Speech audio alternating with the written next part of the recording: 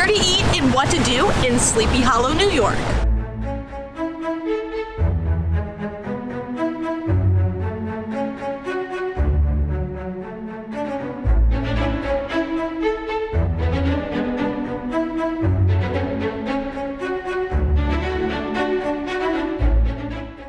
Now, if you're visiting Sleepy Hollow, you might notice that it borders a nearby village called Tarrytown. The two are so close together that you can walk or take a quick drive to get between destinations in both towns. And that brings us to our first stop, coffee.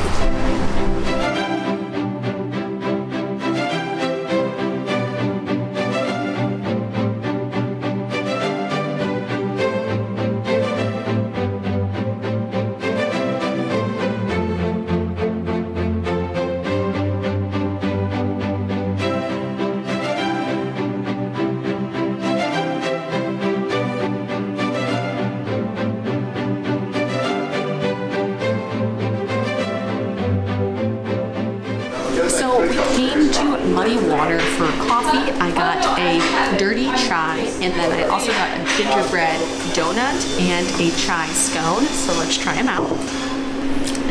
I got this with soy milk, but they also had almond, oat, and I believe coconut as well, and then regular milk. And this is delicious. It's not quite fall yet, but it's close enough, so I was feeling the hot beverage vibes. So let's try the scone. The icing is good. I'm not getting as much gingerbread, but both of them really give me, you know, super fall vibes. So if you're looking for a quaint coffee shop on the day in Sleepy Hollow and Tarrytown, this is perfect. Which also, this location is in Tarrytown. You have a beautiful strip you can walk along. So if you're visiting Sleepy Hollow and Tarrytown, this is great to come, stop, get some coffee. Or if you're just coming for a day, you also can come here and work. A lot of people are here on computers or you're just spending some time here catching up with friends. So this is definitely a great spot for that. Now, Sleepy Hollow got its claim to fame from Washington Irving, who wrote Rip Van Winkle, and you guessed it, The Legend of Sleepy Hollow. Which, fun fact, Sleepy Hollow is actually called Sleepy Hollow after Washington Irving's short story. But Westchester didn't stop there. The nearby town Irvington is also named for Washington Irving.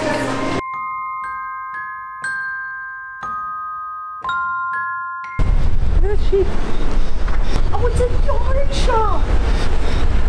That's so fun!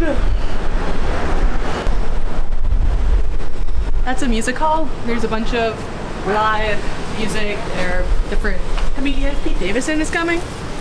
Pretty cool if you're looking for a show.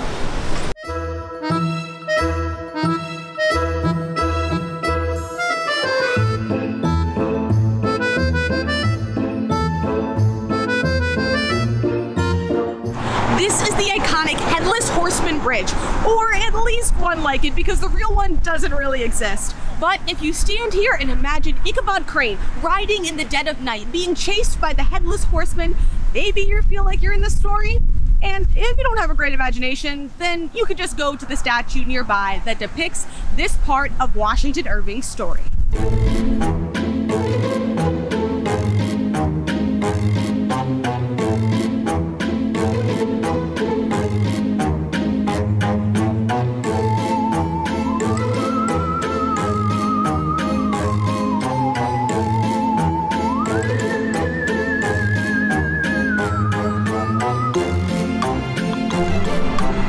This is the Old Dutch Reformed Church, and it was built in 1685, and 135 years later in 1820, Washington Irving wrote The Legend of Sleepy Hollow, which featured a reference to this church. However, people often think that he is referencing the nearby Sleepy Hollow Cemetery, but it's really this Old Dutch church. But the cemetery is a great attraction here, and it's where Washington Irving is buried. Last fall, I took a lantern tour of the cemetery, and it was such a great way to visit the grounds.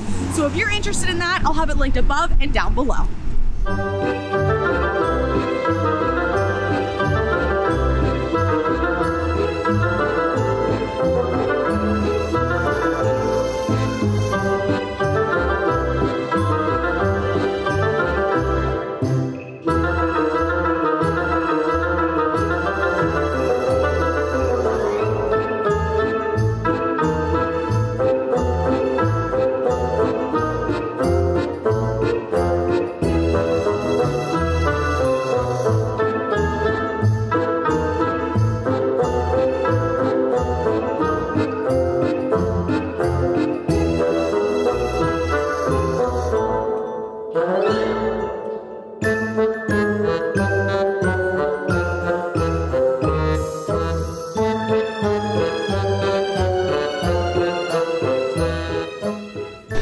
for lunch, we came to Horse Feathers. I got a tuna melt with some garlic mashed potatoes and gravy on the side, and then cameraman Brian had a grilled cheese with sweet potato fries. Both were delicious. And upon further inquiry, apparently the name of this place is actually named for a Marx Brothers film called Horse Feathers. I have yet to really see any references to it, but the whole place really captures the vibe of Tarrytown and Sleepy Hollow. It's very rustic, and there's a lot of references and history on the walls, and literal quotes from a lot of the famous authors from this area. So if you're looking to kind of capture that feeling of Tarrytown and Sleepy Hollow on your visit here, this is definitely a great spot. It's also a pub, so you can just come for a drink if that's what you're looking for.